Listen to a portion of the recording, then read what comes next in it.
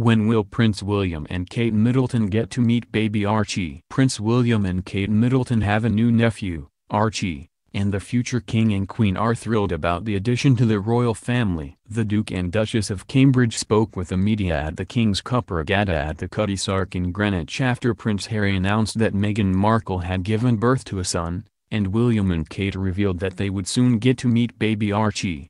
Prince William welcomed his brother to the club. On May 6, Prince Harry told the world that he was officially a dad, revealing that his wife had given birth to a healthy baby boy that morning at 5:26 a.m. Harry couldn't stop smiling as he told reporters his son had arrived, describing the birth as the most amazing experience of his life. A few hours later, Prince William spoke to the media, and according to Hello magazine, he had nothing but kind words for his little brother. Obviously thrilled, absolutely thrilled, and obviously looking forward to seeing them in the next few days when things have quieted down. I'm very pleased and glad to welcome my own brother into the sleep deprivation society that is parenting, said William. Kate Middleton loves babies in the spring. With William and Kate being marriage and parenting pros, they definitely have some wisdom to share with Harry and Meghan. The Duke and Duchess of Cambridge have been married since 2011, and they have 3 children,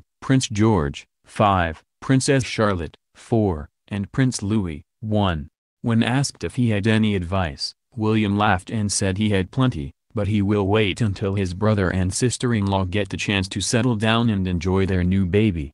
As for Kate, she says that she and William look forward to meeting baby Archie, and added that this is an exciting time for Harry and Meghan and she wishes them all the best. It's such a special time. Obviously, with Louis and Charlotte just having had their birthdays, it's such a great time of year to have a baby. Spring is in the air, said the mother of 3.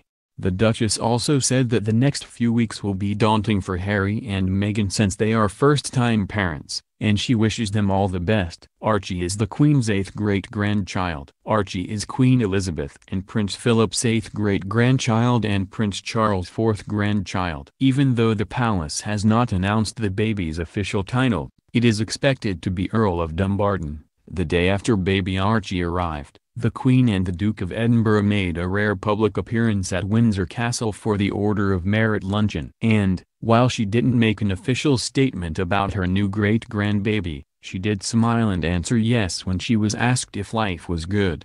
The Queen and Duke of Edinburgh were introduced to the newest royal the next day, and a photo captured the moment. The official Buckingham Palace Twitter account @Royal_Family posted the pic that featured the Queen, Prince Philip, Doria Ragland, Prince Harry, and Meghan Markle holding baby Archie after the royal couple had introduced him to the public. Charles and Camilla are delighted. During their trip to Berlin, Prince Charles and Camilla, Duchess of Cornwall, said that they were delighted by the news of baby Archie's arrival, and they look forward to meeting their new grandson when they return home to London. Baby Sussex is now officially Archie Harrison Mountbatten Windsor, and he is 7th in line to the British throne behind Prince Charles, Prince William, Prince George, Princess Charlotte, Prince Louis, and his dad, Prince Harry.